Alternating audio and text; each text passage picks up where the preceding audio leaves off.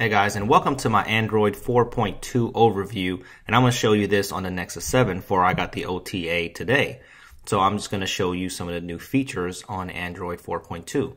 First thing you'll notice is the lock screen widgets, and there's the clock widget there which looks different, and you can remove that if you want to.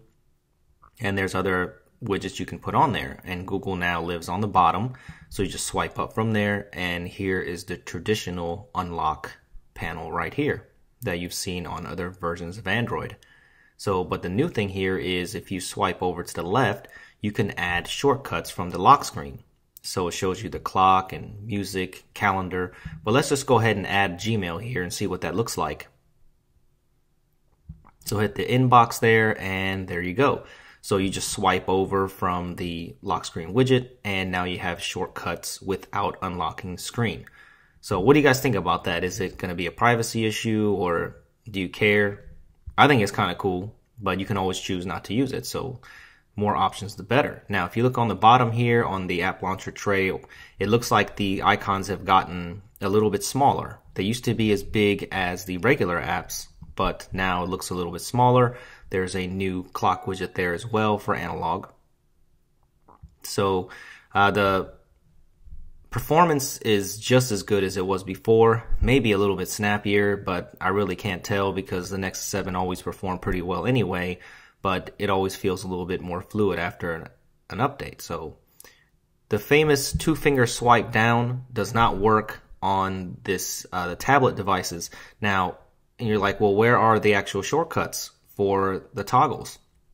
All you do is go all the way to the right of the screen and go down, and there you go, and you'll have the user there and the brightness, settings, auto rotate, Bluetooth, airplane mode, and all those shortcuts there are now present. So it's only on the right side. Now if you go to the left side and pull down, or in the middle, you'll get the regular notification shade. Now that'll also work in the landscape rotation. So if you go to the farther right and swipe down, you will get your short toggles, and then to the left, you will get your regular notification tray. So that's also pretty cool. I like that. But on the Nexus 4, I think the two-finger swipe is the one that works, that goes down. So on the regular tray here, the app tray and the widget tray, you'll see that looks similar, but your analog clock's a little bit different, and your digital clock's a little bit different as well. I didn't see really any other new widgets here besides I think my library might be new, but I think that was on the older one as well. But I don't see anything else that's actually new here besides the clock widgets. So, but it works well. It's got landscape support that came with the 4.1 update, the 4.1.2 update actually, and it works really well. And if you go into the settings here, let's go ahead and take a look, and you will notice that about tablet, it will say Android version 4.2 there, and you'll see the build number as well. But if you look at the settings here, you'll notice that the developer options are now gone. So how do you get those back? Well, that's pretty easy to do. All you hit is about tablet and see the build number there. Just keep tapping at it, and you will see that now you are a developer. It's as easy as that, and just hit the back key, and there you go. Developer options are there, USB debugging, everything that you're used to. It's all back now, so don't worry. And I think that's good that Google put that on there, because for the regular user, they don't really need to be on there. It's kind of confusing, so if you need to set it, then you just go right into the About tablet. So that is that. So here, you can see that the Google Now, if you just hold down the home key, Google Now is there, and Google touts that there is new functionality, better functionality for Google Now, and I really don't use it that much, so I'll probably test that when I get my Nexus 4 device. I wasn't able to get one the first time since the servers crashed like crazy. My Google Wallet just completely crashed. I tried about 50 times and I couldn't get it. But here's the camera app. It does port over as well to the Nexus 7.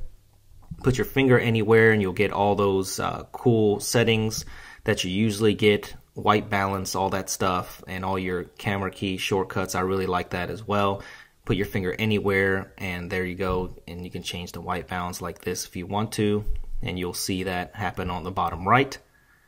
So I really like the new camera interface. Can't wait to get a Nexus 4 to try it out. I have a Nexus 10 coming as well, so I can show you that. Really fast shutter as usual, and over here they got the new stuff, but unfortunately Photosphere does not work on the Nexus 7. So if you were wondering about that, it just doesn't work. But that's granted since it only has a front-facing camera. So what do you guys think about this new update here? I mean, the gallery looks the same.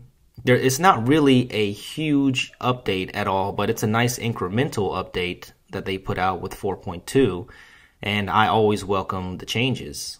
And YouTube looks just as good as it usually does, and everything works just like they said it would. And there's some new animations and stuff.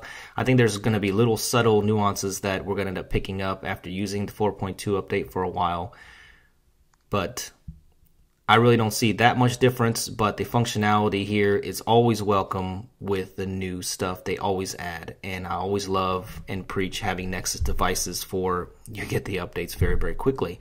So you can see in landscape mode it gives you that little cool 3D cube animation. I like that as well. That's very nice. So what do you guys think? Let me know if you find anything else in this 4.2 update, and please subscribe to my channel and give me a like and a thumbs up if you like this video, for that helps me out a lot. Thank you very much for watching.